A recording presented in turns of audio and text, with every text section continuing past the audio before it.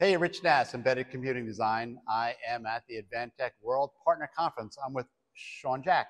He is the Vice President of Embedded. How you doing, Shawn? Great. How are you? I'm actually doing great. I've heard some really good talks, but I do come away with from these talks with a lot of questions, and Absolutely. hopefully you're the guy with the answers. I don't know if I have all the answers, but I'm happy to answer. If not, you'll make them up, right? Yeah, that's right. Okay. That's what we always do. So first one is a very broad one. Okay. We're talking a lot about ecosystem. Sure. Everybody has their own definition of an ecosystem. What is your definition? Well, my definition of ecosystem is, look, it's in particular when you're talking about IoT, there's no way you can go from sensor to cloud by yourself. There's nobody who can do that.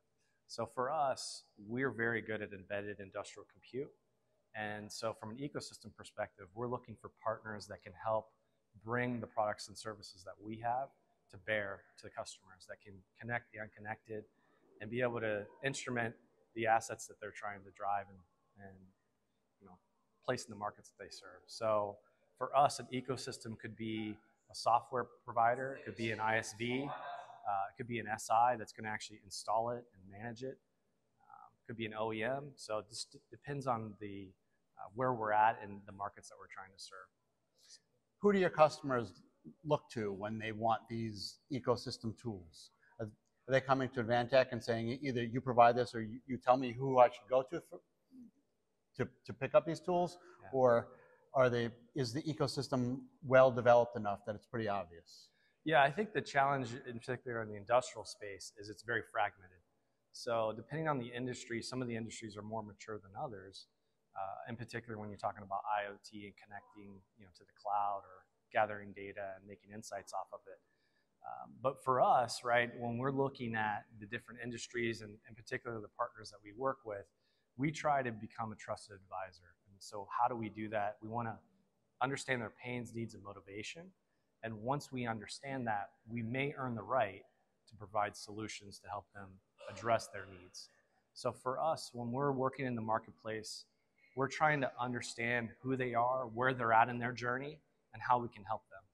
And if we can help them, that's great for us, right? But there's oftentimes where it's like, hey, we're not the right fit, but here's another partner that may be able to help you on your journey.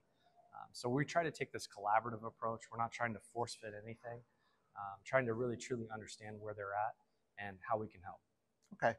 So this was the point in the interview where I normally say, well, thank you very much. That was great. However, okay. I saw your talk this morning. Yeah. And you said something that I want to call you out on. Sure. EV infrastructure, charging industry. Sure. You said that Advantech was late into that space. What's up with that? Yeah, so when I say we're late, this is the challenge, right? We look at the 3 Ps. It's people, products, and promotion.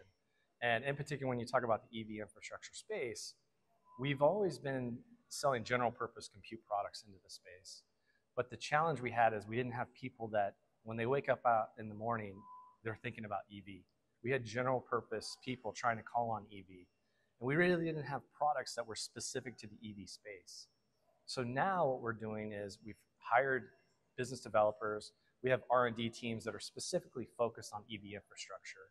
And now we're taking those products and promoting those through our ecosystem partners and our channels to be able to take those to market. So I think, as we go into 2024, more than ever, we're prepared to address and support the EV marketplace more than we ever have been. So that's my comment. Is it not too late to get into the game and be a significant player?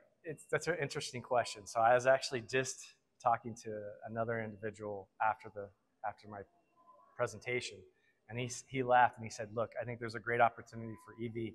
He was just renting a car, and it wasn't a Tesla, and he said one of the challenges he had was just trying to find where to charge. And he finally found something at 11 p.m. at night, and his wife was freaking out because they weren't in the best area, but they had to do it, right? They couldn't find a charger, and they found one. I think there's a big opportunity, in particular in the North American marketplace, to build out the infrastructure, and that'll help accelerate the adoption of EV vehicles itself. There's a lot of people that I think are on the fence because they think, oh, well, if I want to go from here to there, where am I going to charge? Tesla's done a great job. I think some of the other automotive manufacturers have a challenge that needs to be addressed. So for us at Advantech, our goal and objective is to be able to look at the markets that we serve and see how we can help enable those markets to have success. And we look at the EV opportunity as, in particular, there's a lot of OEMs that need support, need help. There's a lot of complexity in the architecture that's there today that we think we can simplify and help actually make it more cost effective on how they build those chargers. Very good. Now we'll say thank you very much. Yeah, thank you. Appreciate it.